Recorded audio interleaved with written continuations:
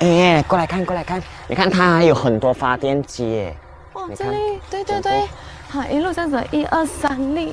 如果有发电机的话，它这边至少不会说太落后啊，也不会说太辛苦啊。对呀，对对对。你看，因为一粒发电机都不便宜。是啊，不是要用电油来 support 了。对。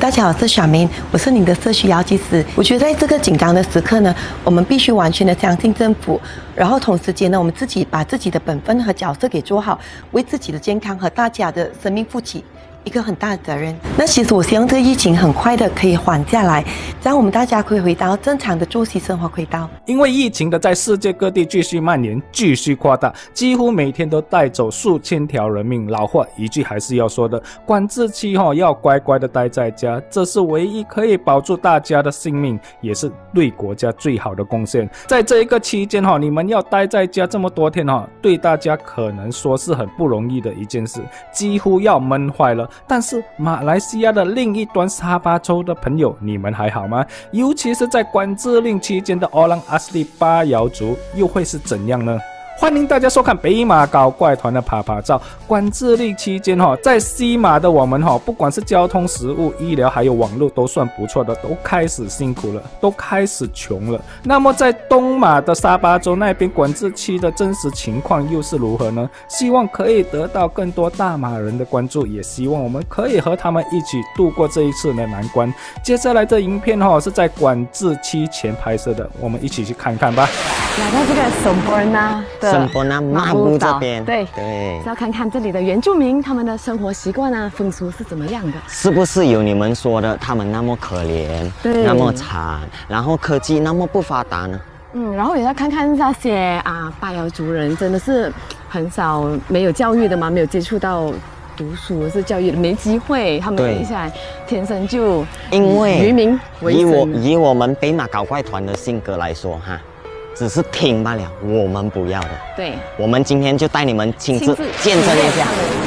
但这里是很特别，为什么会带我们来这边的呢？这边是不是所谓的贫民窟这些？OK， 我带你们来这里呢是Semporna马布岛的所谓的一个渔村。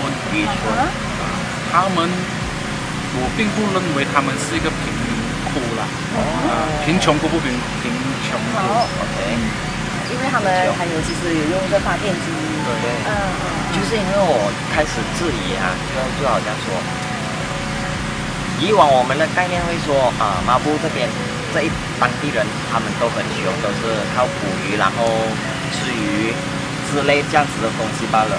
没有想到来到还有发电机跟我们想象的好像不是这么一回事，对，懂吗？然后同样小孩吃的时候的零食这样我是看到对。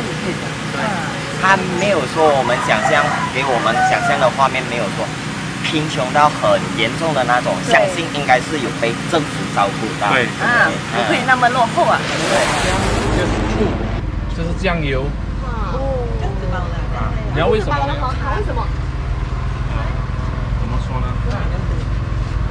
因为他们呢，如果家里一个有钱整个人的全部让他的亲戚去那边吃，所以他们买东西的话，就买一小个。刚那一餐煮了过后就算了。然后要了就买个一小包。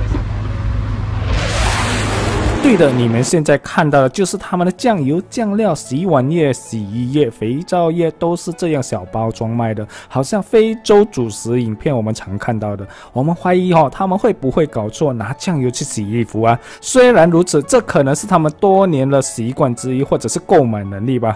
至于他们属于贫穷还是不贫穷，要因人而定啦。对我们而言他们在这里属于生活算不错的巴瑶族了，算比较幸运的一群了，因为这里还有发发电机、学校、小商店，最重要的还有就是小餐厅哦。谢谢大家观赏北马搞怪团的爬爬照，记住我们不是 Vlog， 我们不是 YouTuber， 我们是北马搞怪团。